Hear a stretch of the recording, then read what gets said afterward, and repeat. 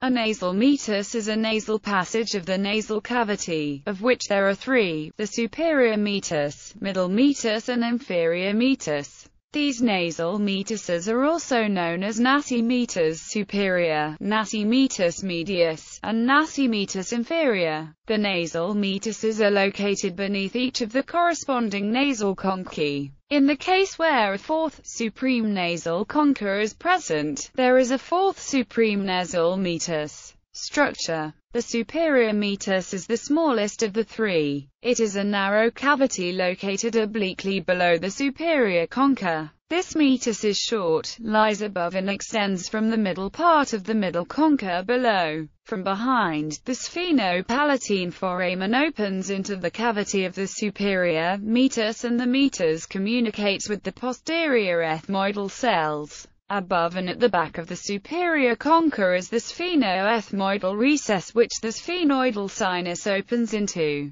The superior meatus occupies the middle third of the nasal cavity's lateral wall. The middle meatus is the middle-sized and located nasal opening, lying underneath the middle concha and above the inferior concha where the meatus extends along its length. On it is a curved fissure, the hiatus semilunaris, limited below by the edge of the uncinate process of the ethmoid and above by an elevation named the bulla ethmoidalis. The middle ethmoidal cells are contained within this bulla and open on or near to it. Through the hiatus semilunaris the meatus communicates with a curved passage termed the infundibulum, which communicates in front with the anterior ethmoidal cells, and in rather more than 50% of skulls is continued upward as the frontonasal duct into the frontal air sinus. When this continuity fails, the frontonasal duct opens directly into the anterior part of the meatus.